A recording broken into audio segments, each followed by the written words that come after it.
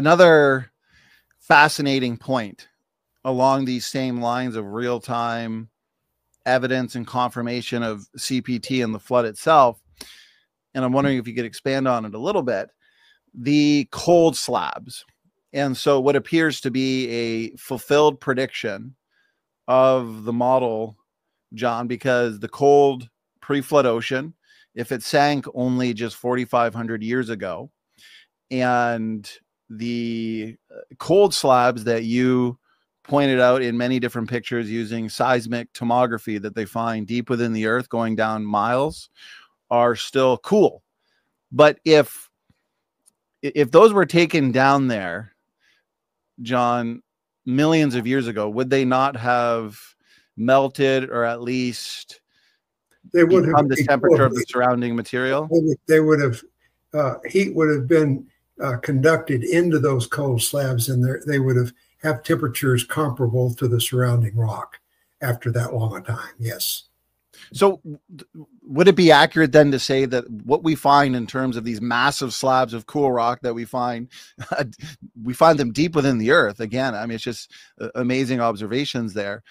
Would that be accurate to say that that is a confirmed prediction of aspects of CPT?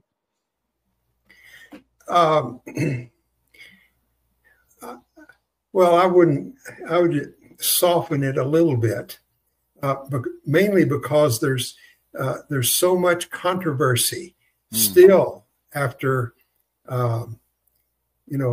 35 years after this was pretty well, published and pretty well known in the earth science community of the situation that those images, seismic tomography images that I showed, that's more or less been known throughout the earth science community for a good 30 years, if not 35 years.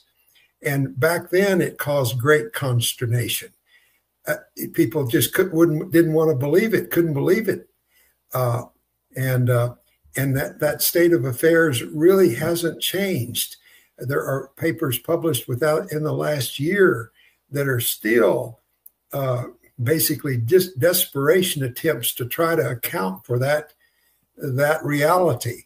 They basically attempt to argue that the differences in seismic speed is mainly due to a difference in chemistry, and yet they can't get that to work. And they of course rule out of hand that it's not temperature differences. So about the only other thing they have is composition differences, chemical differences, and they're hard pressed to get that to work. And so there's still fairly prominent papers being published.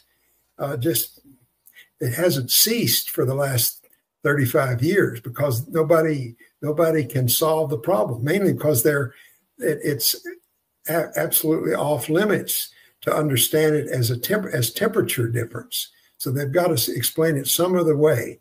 And the main thing they're focused on are these, what in my images were those red features.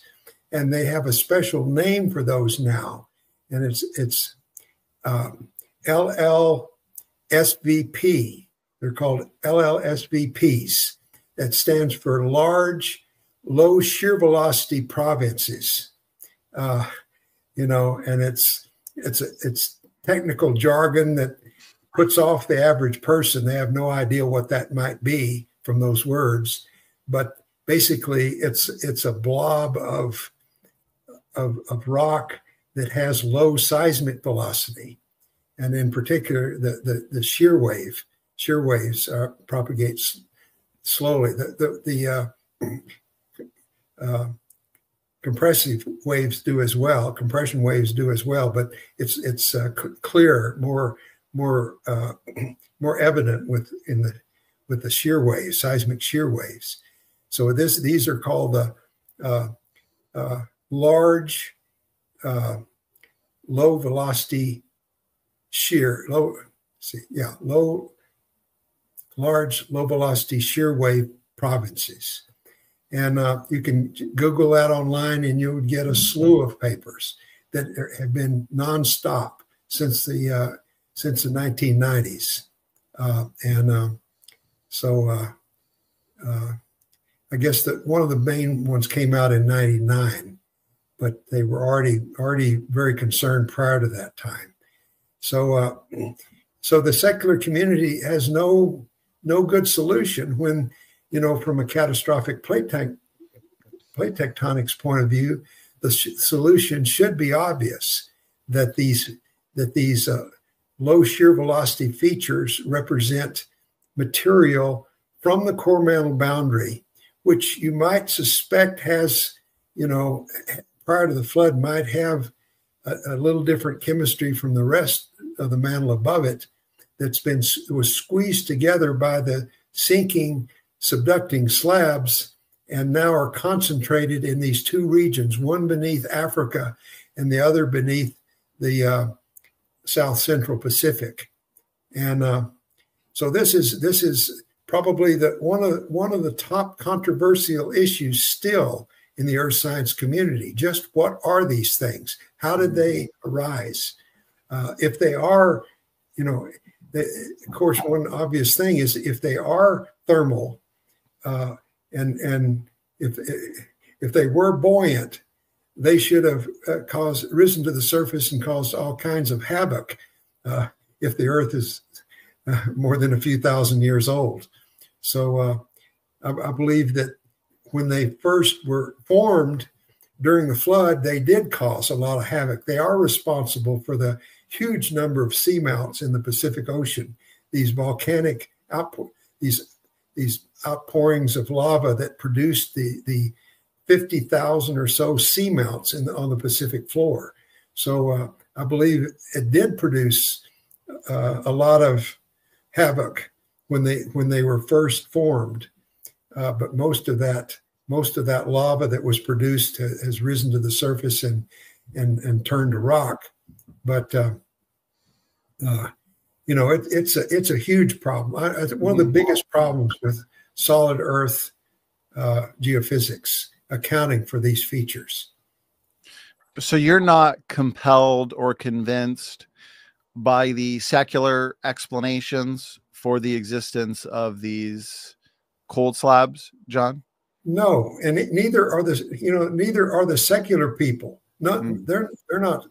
Nobody's satisfied with anything that's been proposed as yet. So I'm not satisfied with any of their explanations either. I believe it's primarily an expression of the subduction around the present day subduction zones that occurred during the flood, and it represents. So we've got a ring of cold material that is pressed together the prior hot material that covered the core mantle boundary into these features that are, sort of look like squeezed up toothpaste. Would a good illustration to make the technical aspects of this point more understandable, would it be akin to if I had a hot coffee, my wife made me one, let's say, and she put an ice cube in it? Well, if I came back to the coffee a minute or two later, it's likely the ice cubes will still be there. They're not going to be melted. But if I came back 5 hours later, well, then the ice cubes would be non-existent. So if the ice cubes are there on a hot coffee, it suggests they were just put there recently. The cold slabs deep within Earth, near the mantle, the fact that they're there and they haven't either warmed up or melted suggests that they were taken down there just thousands of years ago. Would that be accurate, John? Yeah, I think that's a reasonable example, a reasonable illustration of what I'm talking about.